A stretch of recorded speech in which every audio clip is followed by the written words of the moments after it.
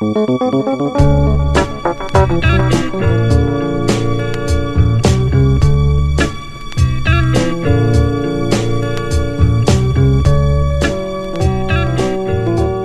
look at the procedures and the methods of maintaining those kitchens.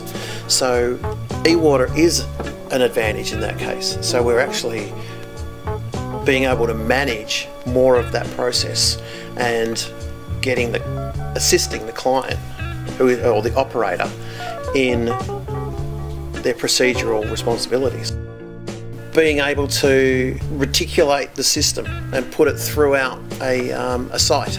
So once a client has an understanding of being able to wash their hands with it, we can clean food, we can wash vegetable, we can do all of these things. It's not just a single application. Whether it's a spray bottle or added to a floor scrubber, it's got multiple uses that then can take the place of those more harsh chemicals.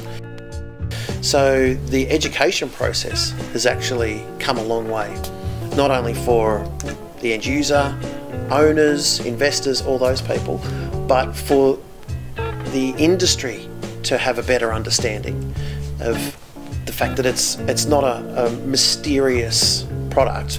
It's a very easily reticulated system, or it's an easy standalone system.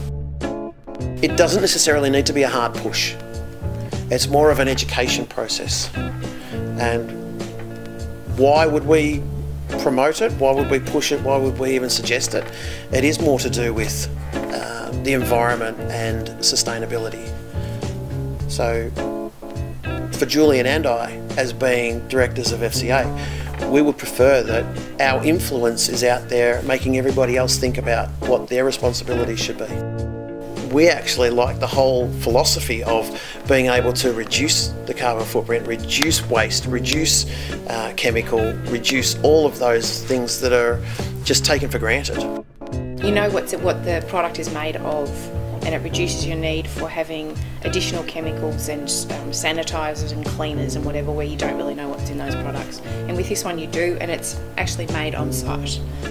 From what I can gather, there's some that just wish that they had it earlier. The confidence and the satisfaction that it actually gives to an operator or a chef, knowing what it is that they're going to produce and put onto a plate, is phenomenal.